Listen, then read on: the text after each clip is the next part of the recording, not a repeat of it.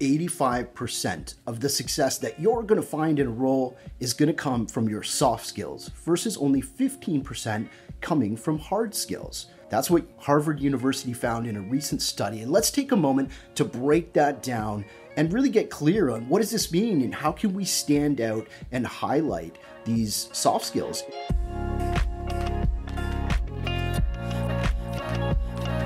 Okay, so what are hard skills?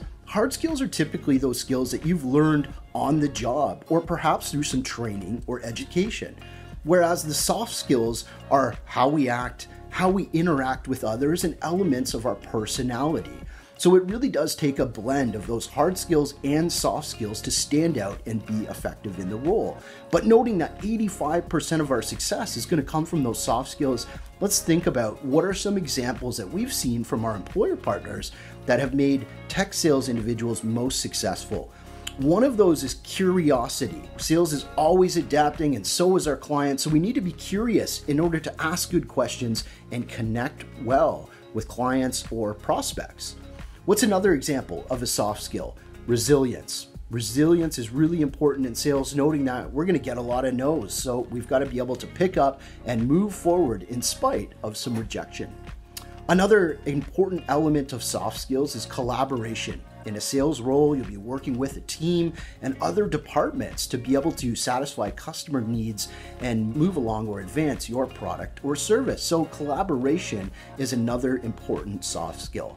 Now you might be thinking, Matt, how do I showcase these soft skills if they're so important? And this is where it can get a little bit tricky because soft skills are typically harder to assess on a resume or in an interview and also harder to quantify. So when it comes to showcasing our soft skills, when we're in an interview situation, be sure to use the STAR method. What does that do? It really highlights the result, the impact, and quantifying the outcome and benefit based on using the soft skill that you're demonstrating in that example. On a resume, let's make sure that those soft skills aren't just listed as skills, but some examples of how those skills have created a tangible or quantifiable impact in the role.